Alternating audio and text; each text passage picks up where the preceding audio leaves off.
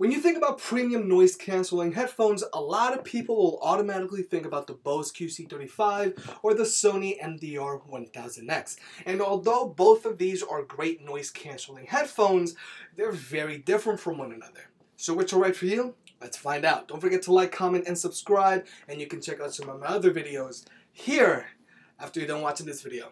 Something I've noticed about Bose products is that they very rarely or almost never go on sale. Although the Bose QC35 are a year old now, they're still selling for the same $349, and they still only come in black or silver. You can now customize your own Bose QC35, but for a very hefty price. The Sony MDR-1000X used to retail for $399.99, but now you can get them for as low as $328. And they also come in two colorways, black or beige. If you want to pick either of these headphones up, I'll have links in the description below, and I'll keep them updated so you can get the best deals possible.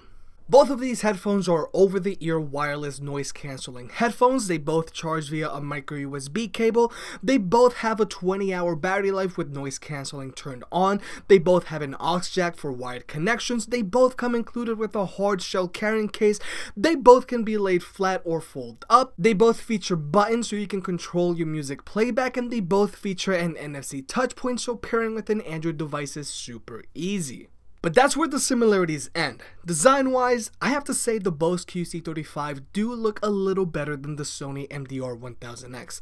Build quality is also better on the Bose QC35 since they use glass-filled nylon on the majority of the body, stainless steel on the headband, and Alcantara on the bottom portion of the headband. The Sony MDR-1000X is made mostly out of plastic, and a lot of these pieces are snapped together instead of screwed in like the Bose. This has resulted in the headband on the Sony MDR-1000X to come apart during my stress test. Granted, it was under a lot more stress than it would typically be, and I just snapped it back together, so it's no big deal. But the materials used on the Bose QC35 make them lighter than the Sony MDR-1000X. The Bose QC35 weigh in at 8.3 ounces or 235 grams, while the Sony 1000X weighs in at 9.7 ounces or 275 grams. But the 1.4 ounce difference doesn't matter when it comes to comfort. You can't even tell the difference when you're wearing them.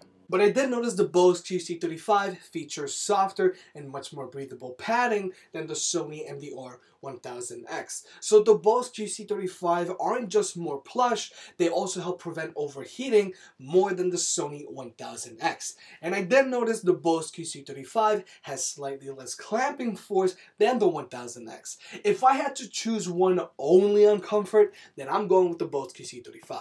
When it comes to controlling your music, Bose took the safe route while Sony took a different approach. You can control your music playback, adjust the volume, and activate Siri by using the 3 buttons found on the Bose's right ear cup. With the Sony, you can do the same thing except you use the touchpad on the right ear cup, and it's highly accurate. All you have to do is double tap to play or pause your music, swipe front or back to skip or go back a track, and swipe up or down to adjust your volume. There's also a set of physical buttons on the left ear cup of the Sony to toggle your ambient sound settings or even turn off noise cancellation straight from your headphones. There are 2 ambient sound settings on the Sony MDR-1000X. First, there's ambient sound normal, which will pump in all the sound from the outside so you can hear what's going on. This is good to have for safety reasons if you're walking in the city. Then there's ambient sound voice. The headphones will block out most of the outside world and try to only let in people's voices, so if someone is calling your name, you'll be able to hear them. And then there's your normal noise cancellation setting, which will block out everything. The Sony MDR-1000X also have a feature where by covering the right ear cup, the headphones will automatically lower the volume of whatever you're listening to and let in the sound from the outside, so if someone is talking to you, you can still hear what they're saying without having to take off your headphones. This by far is my favorite setting. Thanks to software updates, the products you buy today can still get new features as they age. A great example of this are the Bose QC35. You can now share your music with other Bose headphones, and you can now adjust your noise cancellation level through Bose's app. And Bose has been known to do a great job when it comes to noise cancellation. When using the Bose QC35 and Sony MDR-1000X in the same surrounding area, the Bose routinely managed to block out more of the sound. But here's the catch. Whenever I wear the Bose QC35 for a prolonged period of time, I always get a headache, while I don't with the Sony MDR-1000X. Whenever you put on the Bose, you feel this pressure in your ear like they have to pop, but this is just a noise cancellation at work. You also get the same sensation with the Sony, but not as much. So which has better noise cancellation? By a slim margin, the Bose QC35 do. But since they cause me discomfort, then by default, I'm going with the Sony 1000X. When it comes to sound quality, I did notice the Bose QC35 did have more depth to them, while the sound on the Sony MDR-1000X was a little more forward at times. But like I've said in the past, when it comes to bass, the Bose QC35 just leave you hanging. And I did notice at higher volumes, the Sony MDR-1000X did have much less distortion and raspiness and tinniness in the highs. If I had to pick one only on sound quality, then I'm going with the Sony MDR-1000X, hands down. Like I mentioned earlier, both of these headphones have a battery life of 20 hours of playback time with noise cancelling on. But in order to charge the Sony MDR-1000X from 0 to full, it's gonna take 4 hours, and they don't feature any kind of fast charging.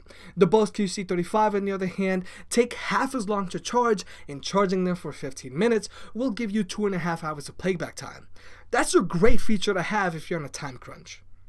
Living with the Bose QC35 is also slightly easier since they can connect to multiple devices at the same time, so switching between your phone and laptop is super easy. With the Sony, on the other hand, you have to go through the pairing process every single time when you want to switch devices. And since both of these headphones are using Bluetooth 4.1, they both have a range of around 40 feet with direct line of sight to your phone. Like I mentioned earlier, both of these headphones came included with audio cables if you want to use them with a wired connection.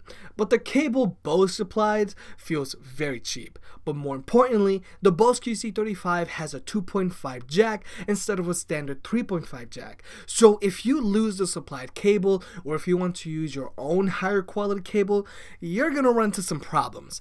The Sony MDR-1000X, on the other hand, come included with a much better quality cable, and they also use the standard 3.5 jack on the headphones. Alright, so to wrap things up, I think the Bose QC35 look better, they have a better build quality, they're more comfortable, and they feature a watered down version of fast charging. But the Sony MDR-1000X sound better, feature noise cancelling technology that don't cause me any headaches, and they have very useful ambient sound settings and touch controls. If I had to pick one, I would go with the Sony MDR-1000X over the Bose QC35 because they sound better and the ambient sound settings are very useful.